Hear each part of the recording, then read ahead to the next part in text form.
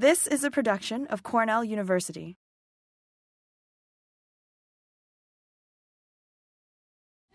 It's a real pleasure today to be beginning with a unique topic and having Barbara Lang join us. Restaurant owner, schooner chef, university lecturer, career advisor, and founder of the Etiquette Factor, Barbara has been providing support and counsel for more than 30 years. Early on, she was a Napa Valley Winery culinary director, hosting hundreds of dining events and establishing a reputation as a gracious and entertaining host. For the past 2 decades, Barbara has been advising Cornell University students on their personal and professional paths. Once described as a blend of Betty Crocker and Bette Midler, Barbara loves to inform us with humor and grace and shares her belief that once you know the rules of proper protocol for particular settings, you can then figure out how to artfully break them. Barbara's most recent adventures include going across the country with her husband in a 1984 Westphalia camper van visiting over 10 national parks and sailing around the world with Semester at Sea as the adult lifelong learning coordinator. Barbara has 2 daughters. The eldest, Rachel, some of us know. She graduated from our plant sciences program in 2009. So I'm going to pass these around the room. They may inform some questions you have later on. I think I'll just do a chunk on each side here, and we'll make sure that we get one of these to those of you in Geneva so that you'll have an opportunity to follow up with Barbara if you wish. So without further ado, thank you. Well, thank you and hello. Hello? Oh, good, thank you. You can leave whenever you want, I won't be hurt. Well, I really am delighted that you all are here, and thank you. Whenever I hear that bio, I think that I'm really old. When they go the 30 years, the decades are on it. And there's a book called 150 Food Jobs. I've had 43 of them, which means either I'm really old, I can't keep a job, or I get distracted by shiny objects. And I think there's a combination of all 3 of those. But I do want to be able to talk about, the first thing I want to talk about are toilets. And the reason for that is that I went downstairs. You have an unusual building when a woman needs a restroom on the 4th floor, and it's a little bit of an obstacle course to get in there. So Marcia said, just go down the stairs, turn around, go down the hallway, you'll be on your left, and you'll find it. I immediately got lost as soon as I got out of the stairwell, and I'm standing there, and a woman came up to me, and she said, "Can I help you?" And I said, "Does it look like I need to go to the bathroom?" And she said, "No, but that was courtesy." All right, that was her showing me where the bathroom was, which brings me to Japan. Now, you're going to find that as I'm talking, it's sort of like putting your seatbelt on, is that I'm going to start going down a path, and then I am going to get distracted, and I'm going to go down another path. I might go down another path, but I will come back to the major avenue again. So just kind of follow along. The handout that you have is kind of like a road map, but it's also like a takeout menu. So if you see something on there that you really would like me to be able to touch upon, I really do encourage all of you to be able to just raise your hand and be able to interact so that I'm not just a talking head up here. I was on Semester at Sea, and I was the adult lifelong learner. And if you want to learn how to be able to interact with people, live with them on a ship for 4 months. There are 500 students aboard Semester at Sea, and then there were also 60 to 80 adult lifelong learners. I was the coordinator for the lifelong learners. And there is something when you deal with people, and the idea is that you want to be able to create an experience so that it's memorable to them. And it's about how do you take 60 people, so it'd be a group like this, every day, and making sure that everybody is getting what it is that they need. And the way that you do that, I'll be talking about today, is kind of getting that awareness. But back to Japan and toilets. Because toilets do seem to rock my mind a little bit these days. The reason I want to talk about Japan is that if you want to learn about courtesy, you go to Japan. Anyone here from Japan? A remarkable country for people who know about courtesy and politeness. And I might be saying it wrong, so if you could please correct me. It's called tenye, courteous politeness. Tenye? Is that the word? Teine, thank you. So teine means courteous or polite, and it also means in Japan to be able to act with respect to people. And their toilets actually do this. If you've never been in a toilet stall in Japan, you sit down and there is a console. I mean, there is basically an amazing amount of options that you have. When you go down to the bathrooms at Cornell, you can see, as you know, you don't look at the bathroom stall when you're walking by. You kind of want to look to see whether it's used or not, so you go underneath. But we have wide openings that are astonishingly revealing if you want them to be. Well, in Japan, they're entirely closed. And then you can press these buttons so that there are sounds. So you know if you're having a little trouble and it's a large bathroom, you just press a button and it's the toilet flushing. It's just the sound of the toilet flushing. And all of a sudden, if you're a little cold, there's a warmer to it. You need a little drying, there's a dryer to it. I am not kidding. And there's also one button, because a friend of mine on the ship pressed it because she didn't know what it was, and the police arrived. So you need to be careful as to what buttons you push. But it is all about accommodating somebody's needs. Now, in your handout, there is something that I don't call it, Malcolm Gladwell calls it, called thin slicing. I don't know if you know what that is or not, but it used to be that it would take people anywhere from 15 to 20 minutes to basically make an assessment about you. And then they said, no, you know what, it's really more like 7 minutes. Then it was down to 3 minutes. It's now down to 5 to 7 seconds. That without us even knowing it, we have intuitively made an assessment about somebody. And it's going to take a long time. They say it's going to take about 200 pieces of information in your brain to convince you that you were wrong. All right, so whatever that is, that person's a jerk. Right? So for whatever reason you had decided that in your subconscious, it's going to take you now a while to be able to reverse that opinion, because we don't like to admit, particularly in our subconscious, that we might have been wrong. So thin slicing is really about creating that first impression. So part of this is about how do you go ahead and do that. Now if you look at that handout that I have, there's a handout that they're getting, and you'll see that there's a picture of twins, a pair of twins, and that they're identical. Their hair is the same, their dress is the same, their headband, everything is the same, but what's different? One person is smiling. And that is really about what's called emotional contagion. In other words, that when someone is looking at somebody else, or I'm looking at a room of people, you are going to gravitate towards the person who looks as though they're engaged, it looks as though they're smiling. Or you're going to reflect what they're doing. Someone smiles at you, you smile back at them again. If someone is frowning, you're not going to keep on smiling because you're probably going to kind of absorb their reaction. So it's the idea of which twin would you want to be, the smiling one or the not smiling one. Now this also brings me to when you're in a group like this, and I am going to jump around a little bit. Last semester, in the spring, I went to a panel, and there was a professor from Cornell. She was in landscape architecture. And she was nervous.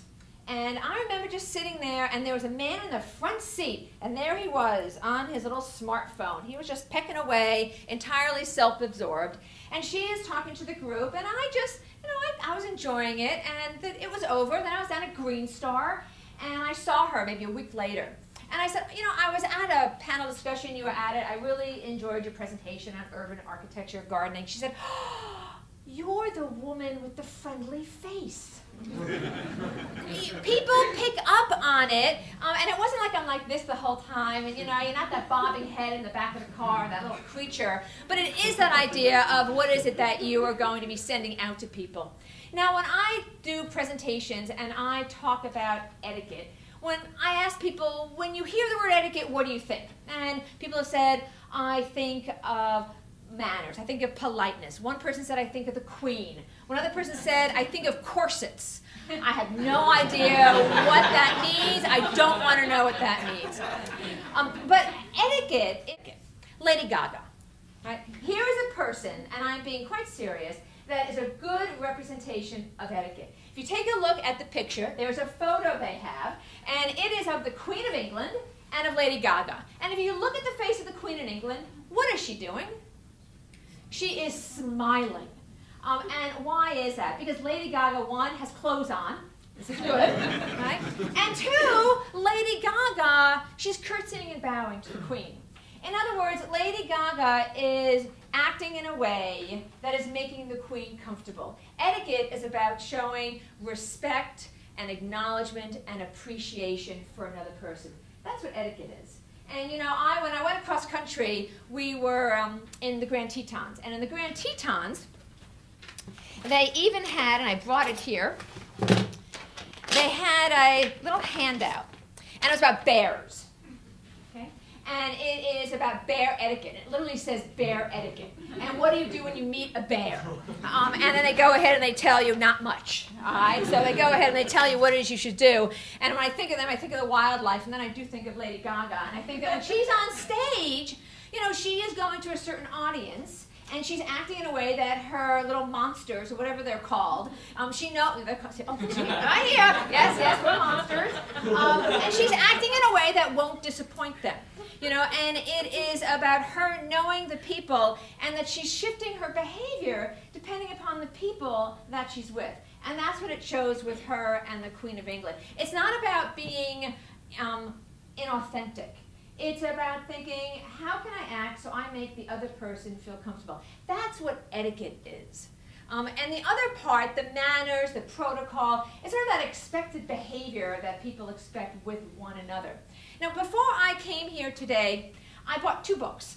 I have a library of books. I just love reading about this stuff. And there are 2 books that I bought, and I just wanted to bring them up because it was interesting. They're both by single white men from New York City. One is a lawyer, and one is a writer. And the lawyer is Philip Galenins. I'm probably pronouncing his name wrong, but if you ever get the New York Times in the Sunday section, he does the advice column. He's an etiquette columnist. And it's really kind of funny because everything that he talks about, he uses graphs. Right? Everything is very sort of laid out. Here's the x-axis and the y-axis and all that. But it's not about, oh, what fork should you use? What should you do here? It's about how do you act so it's the most appropriate. And the book is, first I thought, here's the thin slicing. Right? I am guilty of this all the time. I'm reading his column, and I read the book, and I thought, a little snarky. You know, there's got a little sarcasm every time that he is writing his little column. It's always a quip. And then I went to his website, and then I found out that his father committed suicide. And then I started reading the backstory. And all of a sudden you realize that there's a lot more to someone than what you're just seeing. So don't always jump to those conclusions about someone's behavior until you know the whole story about them. And that was sort of my own lesson of, whoops, did it again, made a judgment, and you know, I need to, and I'm not saying that because he had this horrible tragedy occur in his life, but I'm just saying that the guy did not fit my immediate impression when I started to read about him. And it's, as someone else put it, you know, putting on your orthopedic shoes, which means I stand corrected. Right? So, and that is written by, one man, and I didn't really like Philip's book as much as this man.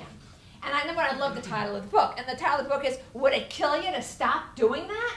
And that this is done by Henry Alford, and that this is a great book. And it's a great book because it's done by a writer. So if in fact you're at all interested in learning and just reading more about this, may I suggest a book by somebody who actually knows how to write really well. And I'm going to be quoting him a lot just because he is so good at what he does.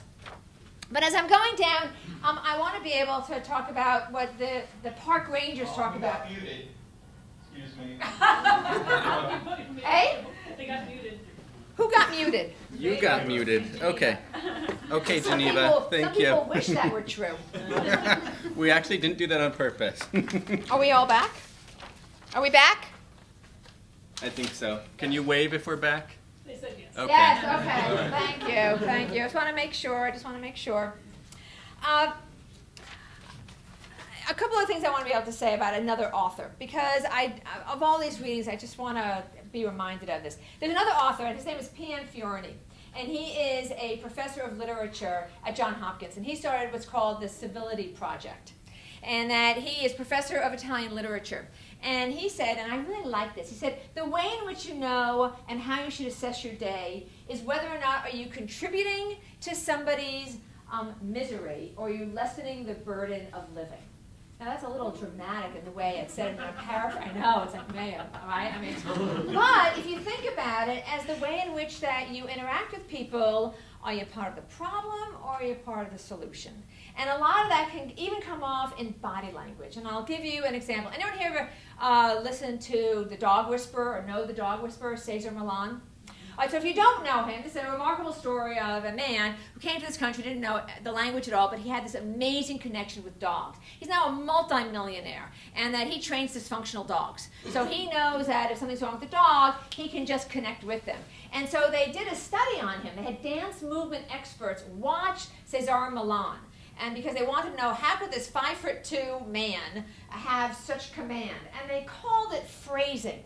And it's body language, and it's a combination of gesture and posture. In other words, when you are meeting with somebody and you're making an impression, the body language is remarkable as part of that way of assessing somebody. So if someone is walking in like this, right, I mean, clearly it is somebody that is not feeling particularly confident or happy, whatever. Cesar Millan walks in with his upper half of his body, his shoulders back, and he walks with intent.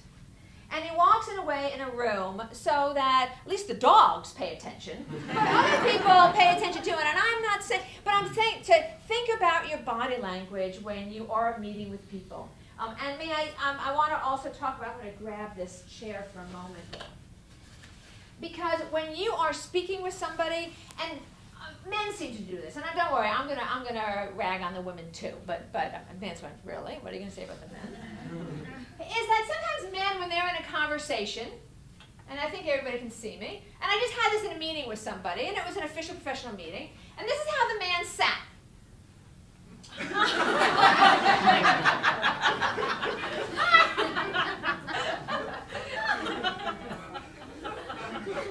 I don't get it. But may I just say that that is not particularly a professional way to be sitting, and I doubt if President Scorton came into that gentleman's office, whether he would be sitting that way with the president. So it really is something of how it is that you're going to sit with someone. And even in an audience like this, when you think about it, and in a classroom, you know, when you're sitting, and even if you're really tired, and you're a student, and you're sitting, and you're just exhausted, and you could have lots of reasons for being exhausted, but the thing is to realize that the person up front doesn't know those reasons, and that when they're scanning the room, and they see someone that is in a physical state that clearly is looking like they're not engaged, those impressions are really getting mixed into their head. So it's for you, it's not a one-way mirror. Let me just put it that way. I'm always amazed, particularly when there are company recruiters here on campus, and that it's as though the students think that you can't see them, right? Because they're in a suit, but they're still like, you know, their body language is such. So just to recognize that that whole body language does say something about you.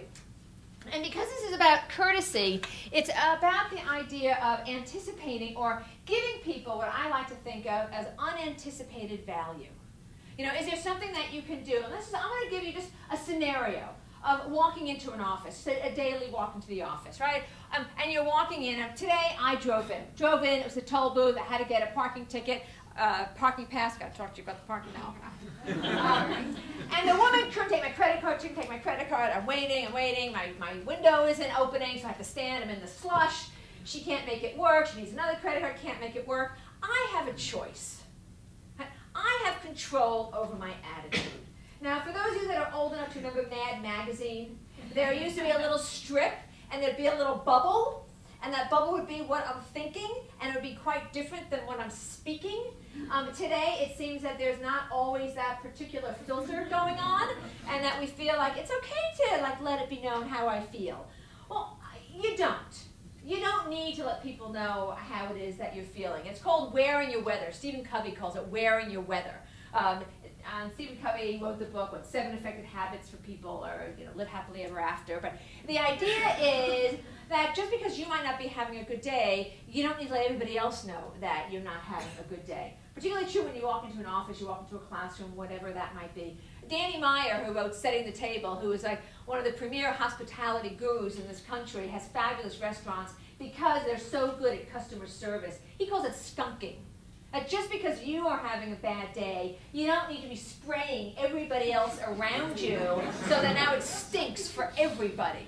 So as I'm standing there in the slush, not getting my credit card done, I have a choice.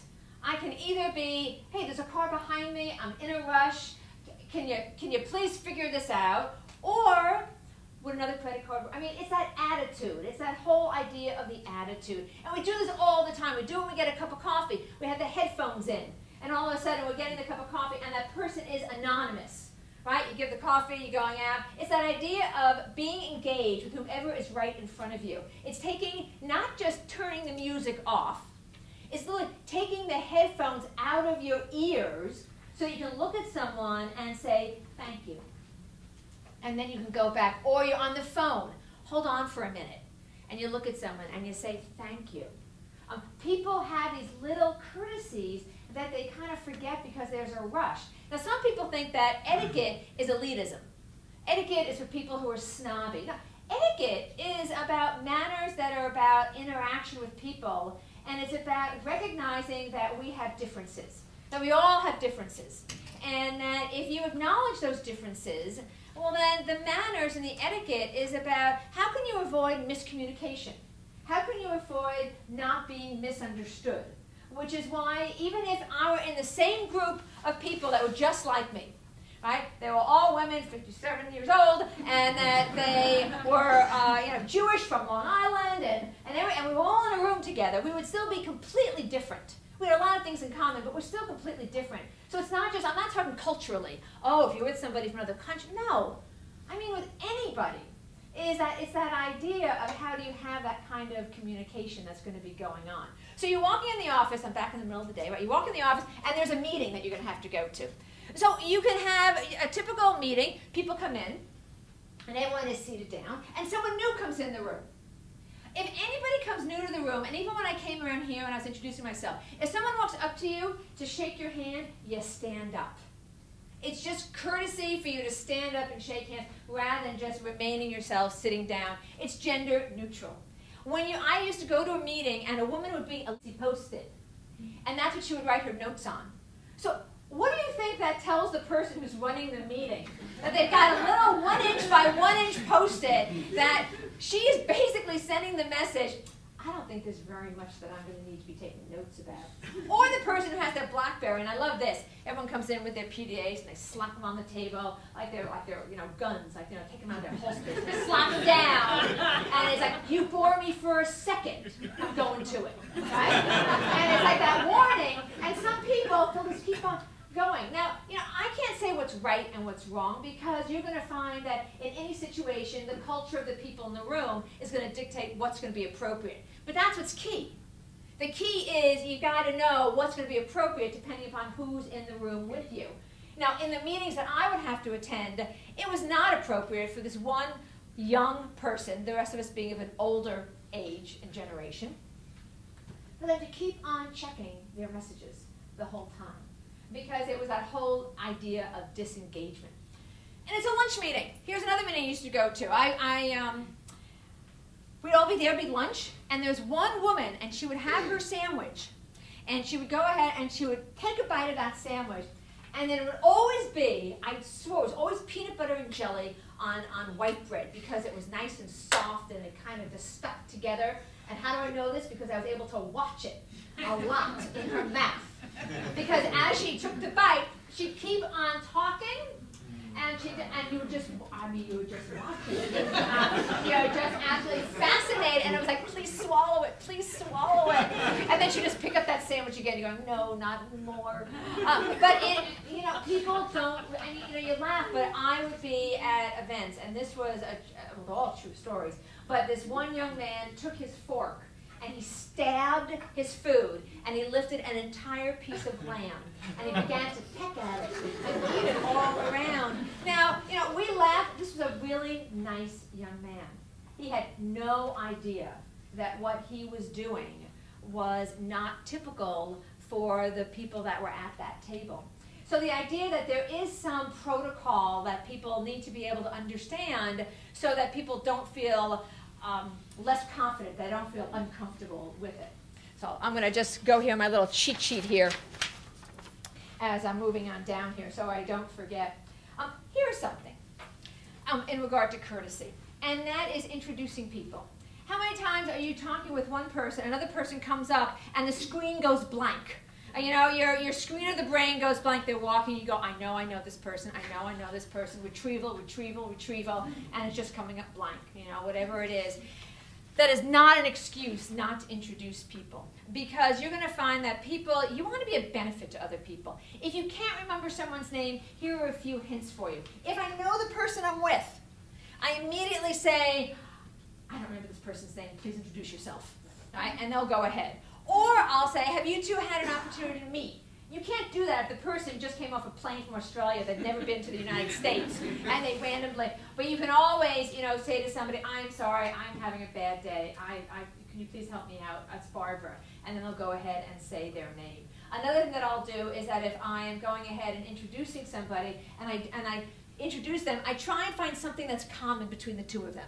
I try and find something so they can talk about with one another. This is particularly really good if you're at any kind of reception or party, that you're being able to be a connector.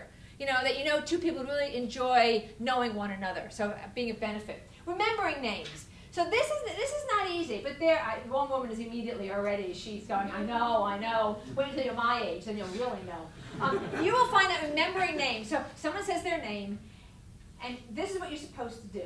Right? You're supposed to repeat the name. I can do that part. And they walk away, and it's like a bubble, and it just goes by. So there was this great article in the New York Times, and it was called, I think, the Mind, I have the name of it, the Mind-Changing Game. But it was basically about a reporter, and he was going to study how people remembered numbers. It was a front cover magazine story. And he decided, well, it was really diligence. Right? It was not an inherent gift that somebody had, but it would be, you know, people trained themselves. So he decided, well, I'll train myself. And he went to the experts. Well, the end of the story was he became the champion, which was remarkable. And he learned how to remember people's names, was the transferable skill from this. And what you do is that you meet somebody, and then you immediately make an association. So you've heard that before. But the key, you make it really weird, and maybe even a little kinky. Because that will make, you don't have to tell anybody. You don't have to say, you know when I thought of you, when I pushed at you? No one ever needs to know. But the more strange it is, the easier it will be for you to remember that name. And so that is another thing for you to be able to do, is to make that association. And it is a skill. There's no doubt about it. It is that practice. I'm just starting small on license plates. I try and remember those, but it is something to be able to introduce people. You introduce somebody, and when you go ahead, it's always nice to introduce the person of higher authority first. It's not really that important. The whole idea is that if you're being genuine is the most important, but if you can remember to always say the most important person's name first, then you're introducing them. So I would go ahead, and if I were going to be introducing, I don't know, Raylene to Marcia. Now, I have no idea, because these are two women that I know, but I'm going to say it's President Marcia. Sorry, Raylene. And I would say, President Marcia, may I please introduce you to Raylene Ledgate. Raylene, I'd like to introduce you to Marcia Sheatley. So this would be how you would do it. You'd always say the most important person's name first. And then there's the handshake. Should we go through a little bit of the handshake? All right, we're going to do this really quickly. So I need a volunteer for the handshake. I need a volunteer for the handshake. It should take you about an hour to get here. Thank you. Because this does say something about you as well, and about common courtesy. So what is your name, please? Derek. Derek. All right, Derek, Barbara. So this is what happens, and this is what happens with women, all right, very often. So we're going to go ahead and just introduce ourselves. How do you do, Barbara Lang? Hi, I'm Derek Evans. Nice, see that? And I love it. You always, some people call it, like, you know, the dead squirrel. Some people call it the queen's handshake. Only the queen does this. So women, don't collapse your hand and try and grab on. That's not a good thing to be able to do. And we're going to do another one now. How do you do, Barbara Lang? Oh. Derek Evans. Come on. You had the dead fish going I did have the dead fish going on. And this is the thing about cultural differences. In this country, it is looked upon that if you have a soft handshake, oh, that means that you're not secure. Oh, that means that you're non-assertive. That might not be the case at all, but here in this country, it's how it's perceived. In other countries, it is a sign of respect. It has nothing to do with that at all. So it's to be conscious of who it is that you are meeting, of whether or not you want to be able to have a firmer handshake. Women tend to have a softer handshake than men. Not the women in the vet school. I have done sessions for them for many years. They can take a cow down with their handshake. So here's another one, Derek. So I am going to be Bob. Okay. All right. You're still Derek. Okay. You can stay there. Same character. You're doing a great job. I'm not Linda or anything? You're not Linda. You could be Linda, but I'm going to be Bob. All right? How do you do, Bob line? Hello, Derek Evanson. Nice to meet you. Yeah. How's that? A little firm, you held on for a while. All right, and that's what I'll talk about holding on for a while. Men, I know you do this.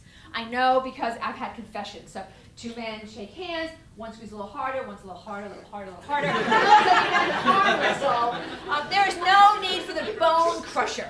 That is not a sign. And women, you don't need to think, I'm going to be assertive. Oh yeah, come on, give me that. You don't need to do that at all. And then there is another one that you can do.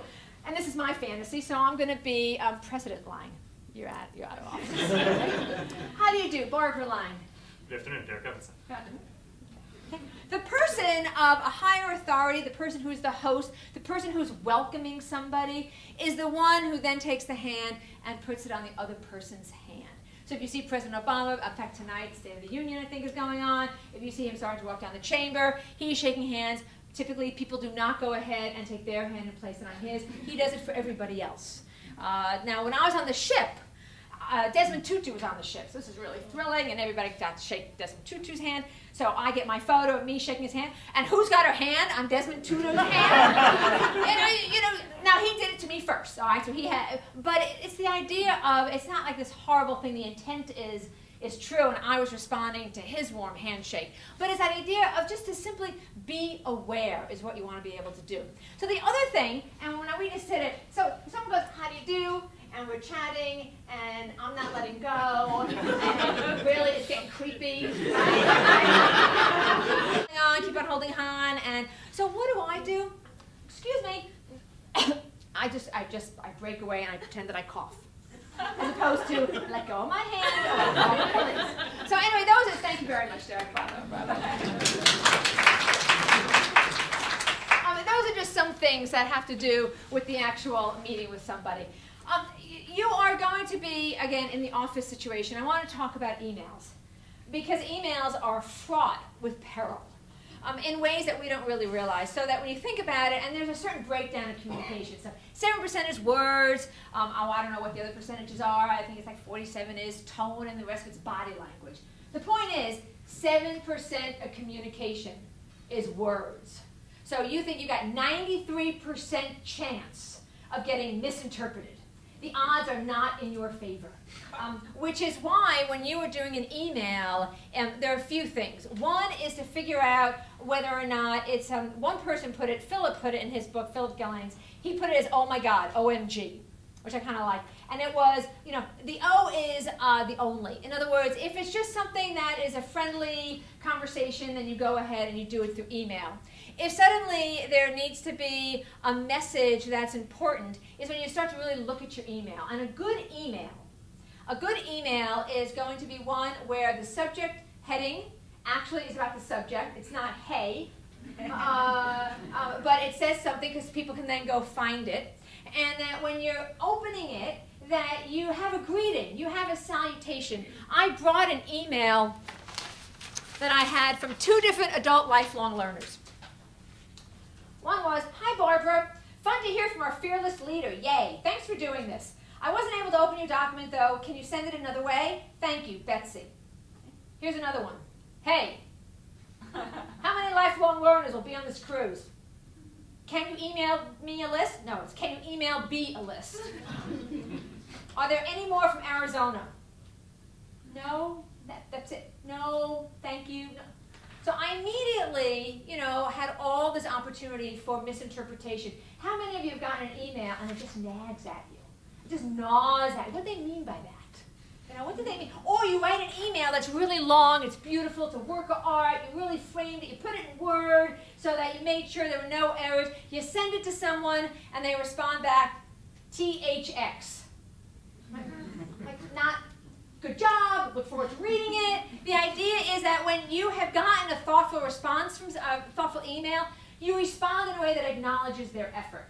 But to also realize that with a smartphone, what you have 40 characters on a page, is that to realize that a lot of people are checking their messages, so that if you have something that has an attachment to it, you explain in the subject heading what the email's about, and then in the email body, remember 40 images as it were, that you then say what's in the attachment, so a person will know what's in the attachment rather than making it a mystery. You don't want to, as you know, have emails that are emotional. There is a new program. It's called Tone Check. Anybody know of Tone Check? So Tone Check is something that's been put out by Microsoft, and that it can basically assess the 200 emotions that you could potentially be conveying in your email message. It might be a little extreme, but it's the idea that for the most part, our emails can be entirely misconstrued. This is really the case when you are talking about something that is sensitive, that is going to be personal, that is about conflict, that is about maybe you want to leave your job. The most famous email exchange that was on all the websites and on the news stations, if you've not heard of it, was by two lawyers. I don't know if you've heard of this one or not, but basically you had one lawyer, a candidate, and she was writing and said, thank you very much, but I won't be accepting your offer. It wasn't enough money. And that I decided I'm going to go on my own, and I'm going to just see how it all shakes out. Thank you. Email back from the person who interviewed her. I'm sorry to hear about that. I had thought after the 2 interviews and our discussion that it was an agreement that you'd be with us. Unfortunately, I had made the stationery. I wish I had known that there was this much conflict going on. I wish you had said something. She writes back, well, if you're a lawyer, you ought to know how to write a contract, and that you should have probably put this all in writing and rather than making assumptions. And then he wrote back, you know, you're young in this industry, it's a small industry, you might not want to be pissing people off. And her response, blah, blah, blah. It went all over the internet. I mean, it went all over the internet and names everything. The idea being that when you write an email, nothing is confidential. Nothing is confidential. And so it's that idea of writing it with that tone that's going to be appropriate, that you don't say hey, that you say greetings, and you have it that it's going to be that people are going to appreciate what it is that you're saying in the email. If it's something that you should be saying in person, or if a person calls you, don't respond with an email. Don't respond on Facebook, because they're going to think that you're avoiding them. Is that if someone calls you, that means that they want to be able to talk to you. So realize that face-to-face, if a conflict is going on, for the oh my God, the OMG, it is get to them face-to-face. In other words, if there's any kind of emotion attached to it, then call them up or go right to them. Don't think that your emails back and forth, that volley, is going to be de-escalating. It's only going to escalate whatever is going to be going on. So you want to be kind of careful with that misinterpretation that you're going to be having. So as you could probably know, I could go on for hours here. I have a little takeout sheet for you here. If there's anything in particular that you want me to talk about, and if not, I will absolutely just continue going on, which is always my way anyway. But is there anything that people in their minds that they see on there that they want me to address? And if not, I'll just forge ahead. You mentioned that the protocol, there's maybe not a specific thing to do, that you sort of assess what the protocol is. Right. To have sort of an approach to sort of assessing what is appropriate protocol given the... I do. So it's about assessing the different protocol that people have. Very often, if you mirror somebody else, that you take a look at how they're sitting, it tells you a lot about their comfort level, and that it's going to change for every single person.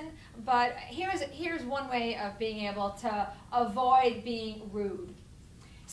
You talk to someone and you ask them, so what did you do this weekend? Oh, I went cross-country skiing out in Ellis Hollow. Oh, I love cross-country skiing. I was just out in Vail and I went cross-country skiing. It was fabulous in Vail. Have you ever been to Vail? Switching a conversation so it's now focused on you and diminishing the other person. If I'm talking to somebody, what I'm doing is that I'm trying as much as I can, and I make mistakes all the time, is trying to listen to what they have to say, ask them questions that are about them being able to respond to me, but I'm also mirroring their behavior themselves. I'm going to be very different to a 15-year-old than I am to a 65-year-old. I'm going to be very different to someone in a professional setting than I am in a casual setting. But there is a saying by Maya Angelou, and this is paraphrasing again, and she will say, you know, people will not remember what it is that you said, people will not remember what it is that you did, people will remember how you made them feel. So it's that idea of, can I make someone feel as though I have acknowledged them, appreciated them? It's not going to be necessary. With some people, it's going to be a more formal way of talking. If you really need, I need more instruction, then I would say to go to Philip Galanis' book, because he has a y-axis and an x-axis. And he's got important, not so important, don't care, don't give a flying leap. And then it goes ahead, and then it'll have these other little areas of checking. And then you kind of decide also, you know, what is going to make this person comfortable or uncomfortable? And what is your intent? And, you know, it's all about that intent. You know, if I want, I can clearly be snarky. And sometimes I will be just that. And I wonder, why was I just that way? You know, why did I, you know, or I say something and I wonder, why did I just say what I said? It's that idea of, what is my intent when I've done something? You know, there's a whole idea that when you have confrontation or you have interaction with expectation is manipulation. In other words, if you're going in with this intent of just wanting to know somebody, exchange information, and you don't have this intent, I'm not there to try to impress them, I'm not there for all these other reasons, I'm always kind of witnessing myself. And very often I'm going, my oh my, we haven't learned very much, have we? And it is that idea of being corrected, of self-corrected. So it's, I know it's a sort of a long way of probably not saying very much, which brings me to, but not saying very much, when somebody says something to you that's rude. So I was on the ship, and there's a gentleman on the ship, and I was talking to the group, and he said, that is the most I've ever heard someone talk about and not say anything. And I looked at the man, and I said, John, sometimes I'm just eye candy.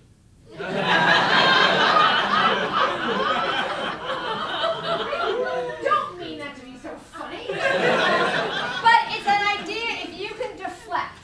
I didn't insult him, but it was a little self-effacing on me. But you get the point across of being able to manage individuals, you know? And it's kind of that challenge of how do you do something, how do you interact with someone who's difficult and not escalating it. You're not enabling them.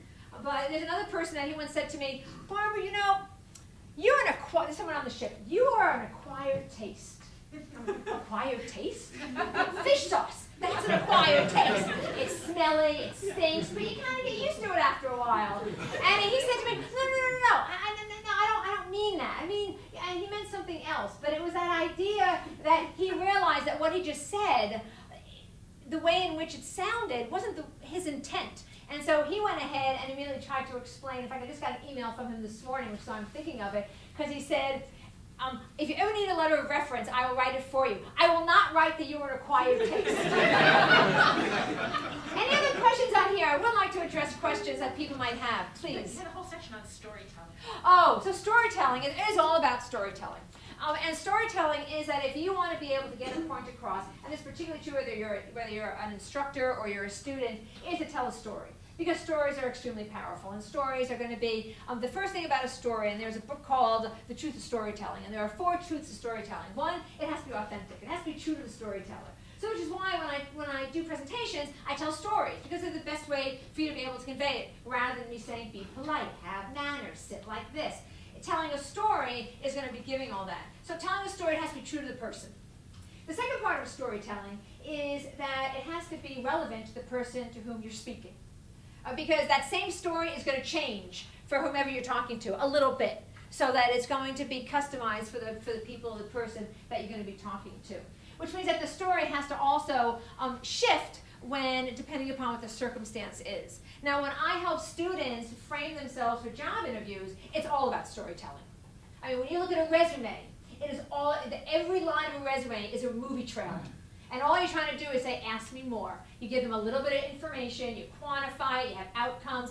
A resume is not a laundry list. A resume is about the beginning of stories. And every line of a resume, you should have a story behind. So if someone asks you something, you can go ahead and tell it. But I teach people how do you identify your story, and then how do you tell your story. so that a person's going to realize you've convinced them that whatever your resume said, whatever the point is you're trying to make, you've just convinced them and persuaded them through a story. It's true what it is that you say about yourself. So that's about the storytelling part. You have something here about women as hosts, but can you say something about other differences between men and women? Men and hosts. I rag on the men. It's time for me to rag on the women. Women, if you have to pull it up or pull it down, it is too tight. It's a different generation, and I used to go ahead and I would, how do you dress? And so I would always do a few things that were wrong with my dress. Usually 3 things were wrong. Well, one day I did a presentation, they were up to number 10. All right, they were going after my mother's pearls, and that's when I decided I would no longer do it. One person, I said, what about my dress? She said, well, it is, it's too baggy on you. And I realized that, the generations are very different in the way in which we dress. But all I can say is that there was an event, and even though this woman is not in the audience, and if I ever crossed her, I did not do her a service because we were at an event, and she was ample. All right, the Lord made her ample. And she had it dressed just down to there, and may I say, they ought to have been put away. I mean, it was just so distracting. So it really is something for women as far as your dress to be appropriately dressed. Women as hosts, as business, it's neutral gender, but the problem that with women being hosts, it's often when the check comes. And when the check comes and that you are the host, you're going to find that very often maybe an older gentleman is going to want to take the check. And so the best thing, particularly for younger women, don't worry, my age, they're thrilled I take the check. But for younger women, if you need to be able to take the check, what you do is that during a meal, you excuse yourself, and then you actually go to the host stand, you have them run the check, and then in the end of the meal, when the check comes and everyone's lunging to pay the check, you can say it's already taken care of. And that way you're not in this hassle of who's going to be taking the check. That is it. But for men, sometimes you're screwed, right? Because gender neutral. So does that mean I don't open the door? Does that mean I don't pull out a chair? Does that mean I sit and I stay seated when a woman gets up? Well, it depends. If your mother's voice, your grandmother's voice, your aunt's voice, your neighbor's voice says, woman walks in the room, you stand. Right? Woman's about to sit down, you pull out the chair. The thing for men, if a woman is the host, depending upon the woman, she might think that if you go ahead and you get the door, or you're pulling out the chair, that you're saying that you're the host. You're the alpha male, as it were. This is the woman's perception. You might be just doing what your grandmother told you to do. But the thing to do, you can always just say, may I get the chair for you? And then we can say yes or no. Whomever gets to the door first is the person that opens the door, unless they're with a walker. So, you want to be able to, common sense. But it's the idea, it's like being in a buffet line. You get 1 plate, right, and then you go in the buffet line. Next time, just do this. Take 2 plates, and take 1 plate and give it to the person behind you. Right? Not everybody. But just that one, and you just do these like little acts of grace.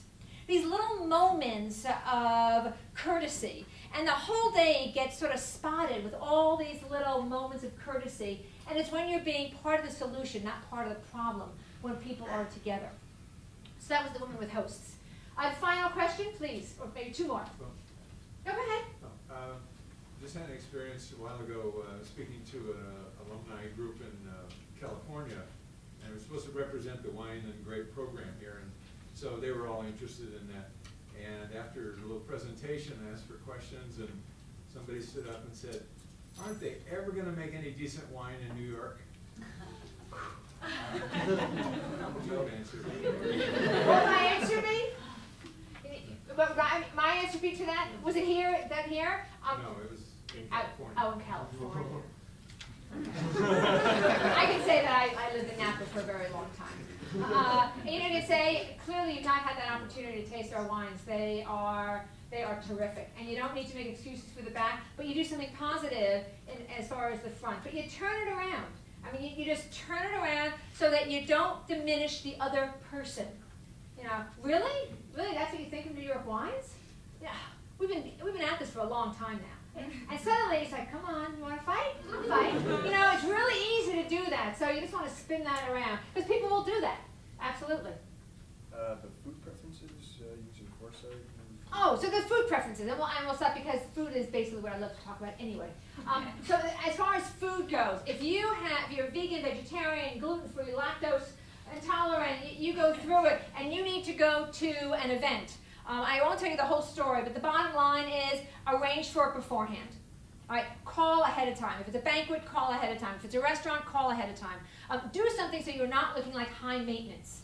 Because you're going to find that particularly if you're being taken out for any kind of a business lunch, interview lunch, anything like that, people are not taking you out because they think that you need to be fed.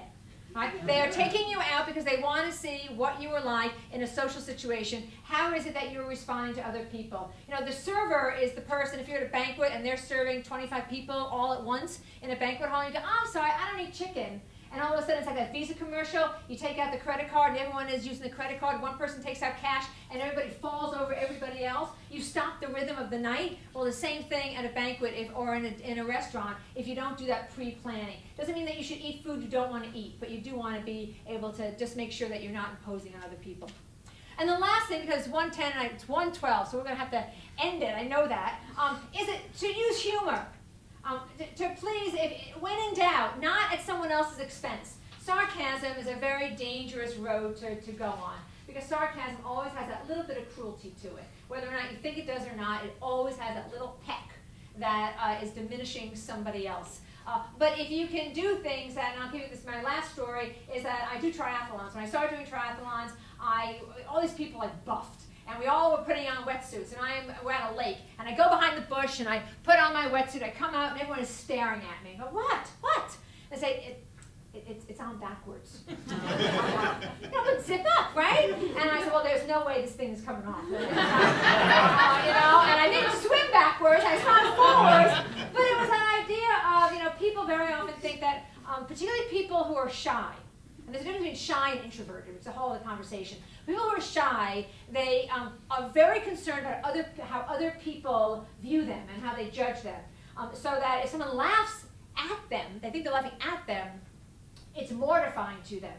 So it's like, take yourself a little more lightly and have a sense of humor about yourself when you go forward, so that you really can go ahead and apply what Maya says and what everyone else says. But it's that idea of being of benefit, not focusing so much on yourself, but making sure that the people with whom you are speaking are feeling as though they're the only person in the room, and that you are giving them your full attention and your appreciation. And with that, I say thank you.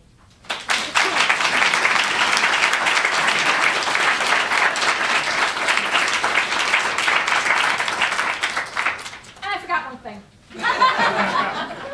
Saying thank you. All right? Now I feel really bad because I'm saying for Marsha because she invited me, so she's going to have to get a bread. But when someone does something nice for you, invites you to their home, bring something. Always bring a gift when someone has done something that is exceptional and out of the ordinary, and just inviting you to breakfast or something. But don't go empty-handed. So someone once said, "You mean like bring a?" I said bring a jar of jam. And someone said, "You mean like Smuckers?" No, not like Smuckers. Something that you like. So Raylene, as I you love, opens her house up to people who don't know how to cross-country ski. I don't know how to cross-country ski. I've taken so many beginner lessons, and so she just allows people to go there, and she is teaching as though it's the first time she's ever taught somebody in her life. And so as a thank you, here you go, Raylene. But do that when you want to extend your gratitude towards someone. You don't have to go bake bread, but do something nice for someone to show that appreciation. So now go.